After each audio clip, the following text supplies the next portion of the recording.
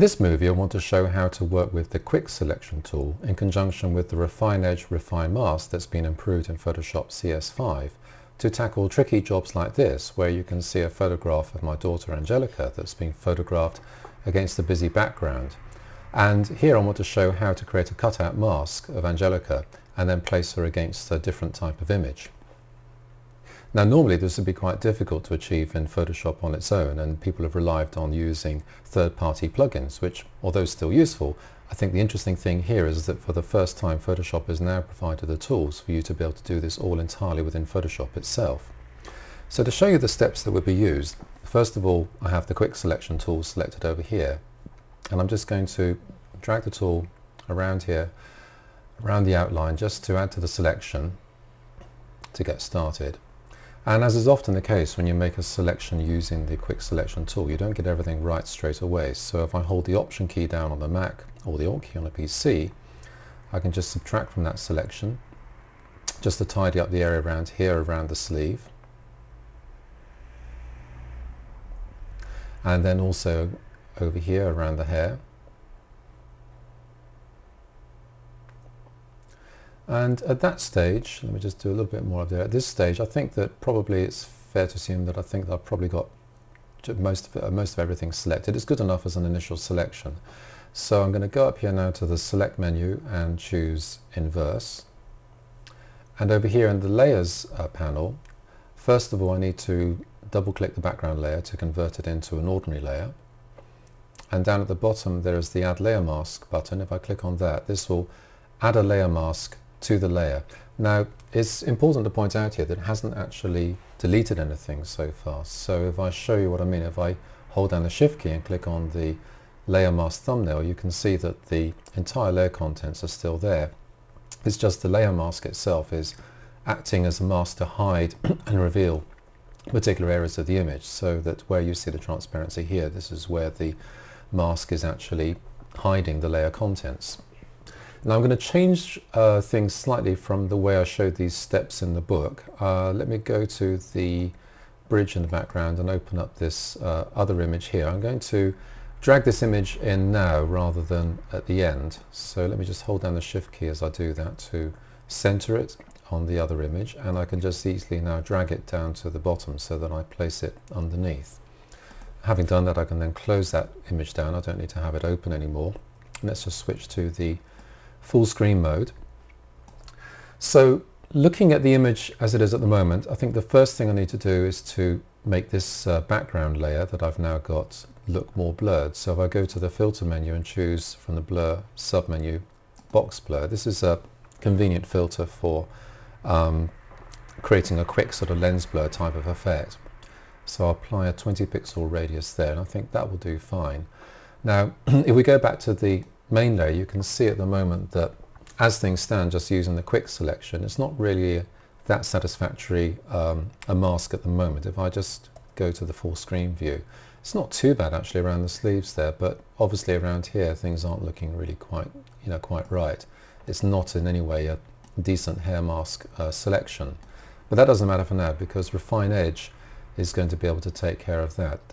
So the important thing to do here is to make sure that I have the right element selected, which is the layer mask rather than the layer itself, and you can tell when it's active because of the dotted outline around here.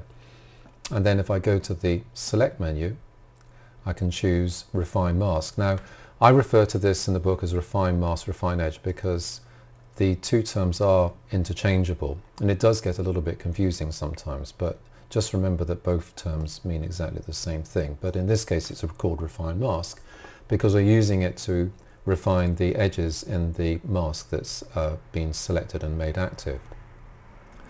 So let's now go through the controls that we have here, starting with the View mode at the top. Here we've got different view options. At the moment I have it set to the On Layers view, whereas the default view that you'll see when you select this is to the On White. But it's easy enough to change this and to click the Remember Settings button at the bottom so that you use that instead. And I find On Layers is more useful because, especially in a situation like this where I'm previewing what I'm doing against the final background layer, it's more useful to see the editing of the layer as it is with the transparency active rather than against a plain white background. So I'll leave that setting as it is at the moment. Then coming down here to the edge detection section, we have a radius slider, and the radius slider is used to modify the way that the refine mask calculates its stuff against the mask edge.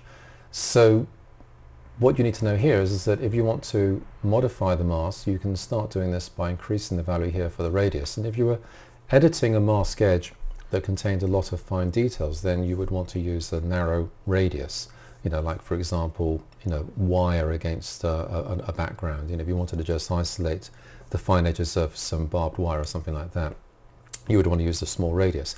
And then in the case of fine hair, which is representing a rather broader area that you wish to blend with the background, for broad areas you need to increase the radius upwards, and you can do this by increasing the slider, and that will produce a different result. You can see the net effect that has here, but it's not so good for dealing with the narrow edges around here in this portion of the photo. So the solution is to try and sort of choose a more sort of conservative setting to start off with. So I'm going to go for a setting of around about sort of 1920 pixels around there, and then click on the Smart Radius option at the top and watch what happens to the way that this image of Angelica transitions with the background image behind. If I click on the Smart Radius, you'll see a small change take place there. It's quite subtle at the moment looking at this, but I'll undo it again, and that's the before and that's the after. Still not perfectly right just yet, but we'll come on to now the various ways that you can use the controls below in the Adjust Edge section, as well as this tool up here, to improve the appearance of the mask.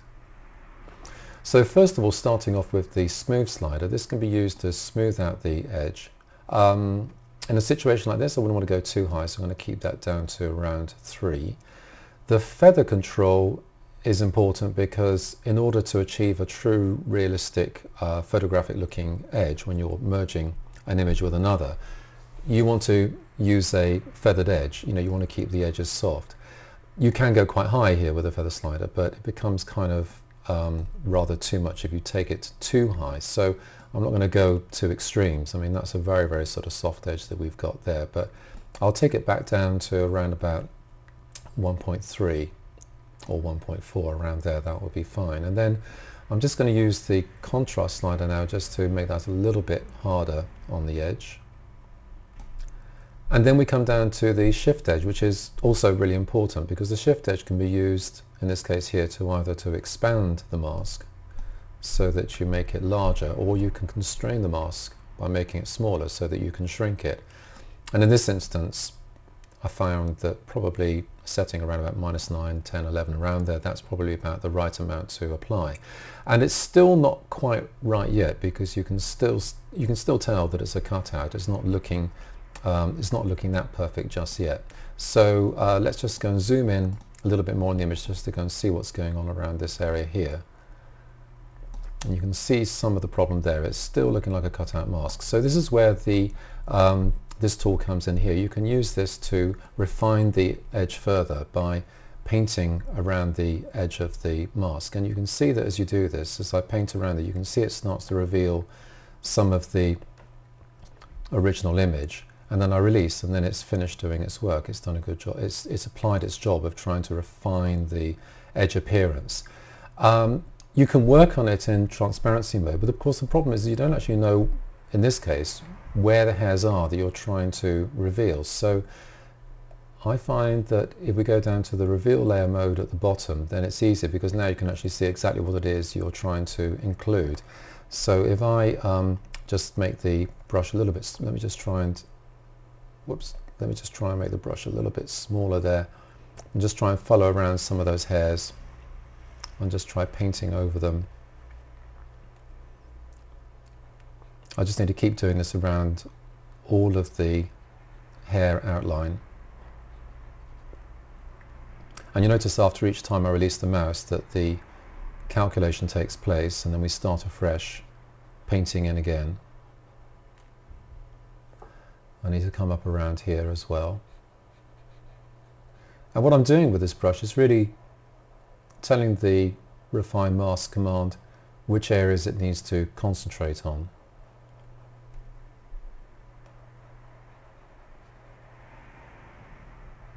And as I explained just now, it's easier to see what you're doing when you work in the reveal or layers mode to actually target this exactly right. And I'll just come around here and finish off that last little bit. That's looking fine. If I wanted to, let me just go back to the the on layers view. Let's just go and see how that's looking. That's already looking a lot better. You can see, especially around here, it's looking pretty good. If you want to undo any of the work that you've been doing, you can also hold down the Option key on a Mac or the Alt key on a PC, and then you can just try erasing from the mask that way. But let's just go and bring all that back in again. I don't want to lose those little bits, so we'll keep those restored in the mask.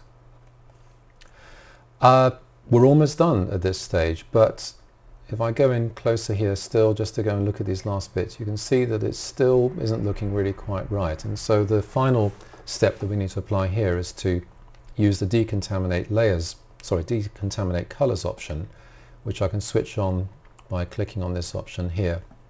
And if I take the slider over to the left, you can see this is starting off with no effect at all. And as I drag the slider over to the right, I can apply a stronger effect. So you can see quite a big difference there when I go at 100. It's actually trying to remove any traces of the background color that was present in the original image to try and get it to more effectively blend with the photograph that's underneath. But I need to try and find a setting somewhere in between those two where it's beginning to work quite well.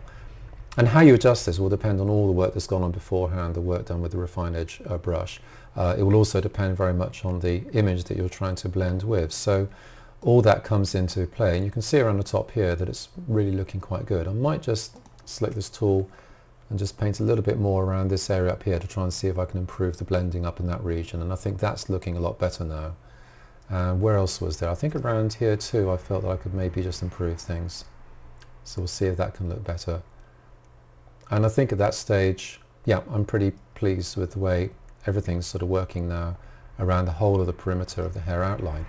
And then lastly, we need to look at the options down here. Now at the moment, if it's set to output to a new layer with a layer mask, which it could be quite good, because if I just move this dialog over here, you can see at the moment, here is the original image with the original image layer created using just the quick selection tool. If I was to create a new layer with a layer mask, it's going to create a new layer above with a new layer mask, because this will give me the option to be able to compare before and after, and if I want to redo the effect, then I can always go back to this original layer. If I want to just keep things easier, then I could just simply select just the new layer. This would actually create a brand new layer.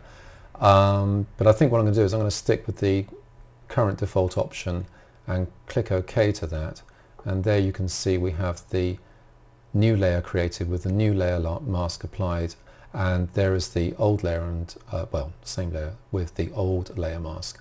So if I was to toggle the visibility on there and switch that one on, that's the original layer that we started with, and there's the new layer, or the copy layer rather, with the new layer mask applied to it. Well, I think you can see from the close-up view that we've got there that it's looking pretty good, and if I zoom out, everything else is looking rather nice there as well. Overall, I think it's a good combination, working with the quick selection and working with a Refine Edge and Refine Mask to produce the result that we see here. So much so I think that I can actually now safely delete that old layer and get rid of it and stick with these with this new layer and new layer mask. If you want to go and follow the instructions, then check out chapter 9 in the book, and don't forget that also the demo images that I used here are also available on the DVD.